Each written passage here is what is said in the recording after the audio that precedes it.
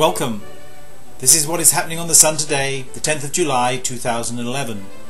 98 years ago this day, Death Valley recorded the warmest temperature ever recorded in the United States at 134 degrees Fahrenheit or 57 degrees centigrade. Today's trivia question is that this is the second highest temperature recorded worldwide. What was the highest temperature ever recorded? And you get a bonus point if you can pronounce where it was from. If you look at the GLOW's X-ray plot for flare activity, you won't find any. The Sun has done it again. After a burst of activity, it has quieted down. However, the Sun did produce two coronal mass ejections, as marked on the plot here in blue. However, you notice there's not very much of an X-ray signature associated with them, and we'll find out why that's the case later. Frankly, the sunspot situation is confusing. Region 1246, which should be on the northwest limb, has disappeared, so it decayed away overnight. Region 1245 is stable. Region 1247 seems to have undergone significant growth. In fact, I would argue that there are now two regions there. When we come to the magnetic movie in a minute, take a look and see what you think. There's a newly numbered region, 1249, which is trailing behind region 1247. There are also three unnumbered regions on the disk. Just behind region 1245, there's a single spot at high latitude. The intense plage that was coming over the northeast limb yesterday has a single small pore in it. There is also a new region on the southeast limb which might be worth keeping an eye on. In the sunspot and magnetic movies from the Solar Dynamics Observatory, we can see the comings and goings of all these various active regions.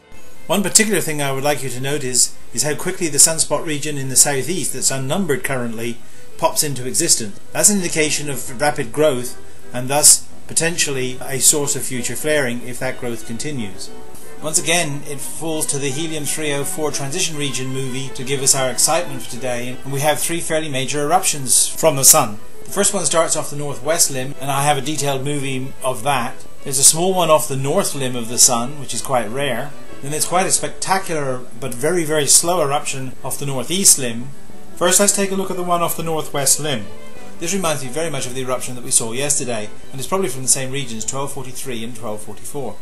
Note how the magnetic loops first of all start out very twisted and seem to unwind as the event progresses, and by the end are almost straight. This is a release of magnetic tension, which is where these events get their energy from. In the prominence eruption in the northeast, you can see the prominence rising exceedingly slowly and eventually drifting away from the Sun. I think this one is particularly majestic. But once again, notice the unravelling of the twisted and contorted magnetic loops. In the coronal movie, you can clearly see that there's a bright region coming over the northeast limb. This is the region I've been telling you about for several days now, and it looks very promising from an activity point of view. From the SOHO data, we can see that there have been several coronal mass ejections in the last 24 hours. However, the large one is clearly on the back of the Sun, which is why it didn't have an X-ray signature. You can see this in the three repeats of the stereo A coronagraph data. The ACE data show us what's going on in the solar wind. The temperature of the solar wind, marked in green here, has not changed very much. However, the velocity has increased significantly, and that means we're beginning to get affected by that coronal hole with a high-speed solar wind stream. The images from NOAA 15 show us that the auroral zone is quite disturbed, and when we look at the KP index, we see that it's been varying between 2 and 4, 4 being unsettled.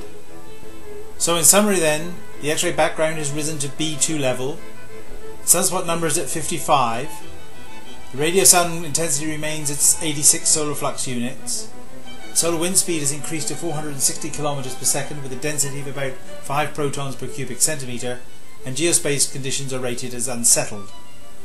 So my forecast for the next 24 hours is there's a good chance of C flares, but the chances of getting M or X flares seems relatively poor. The sunspot number should probably edge higher. We still have a very good chance of getting CMEs. The solar wind speed will remain high, but our chances of getting a major geomagnetic storm in the next 24 hours is poor.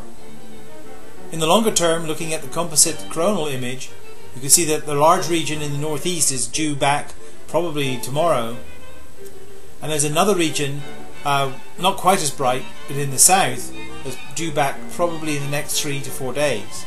So overall activity should be rising over this next week or so.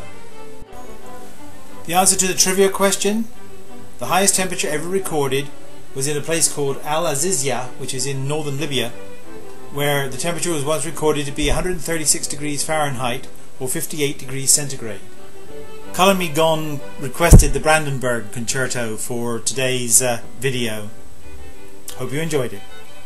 So that's it for today. Keep cool. Bye for now.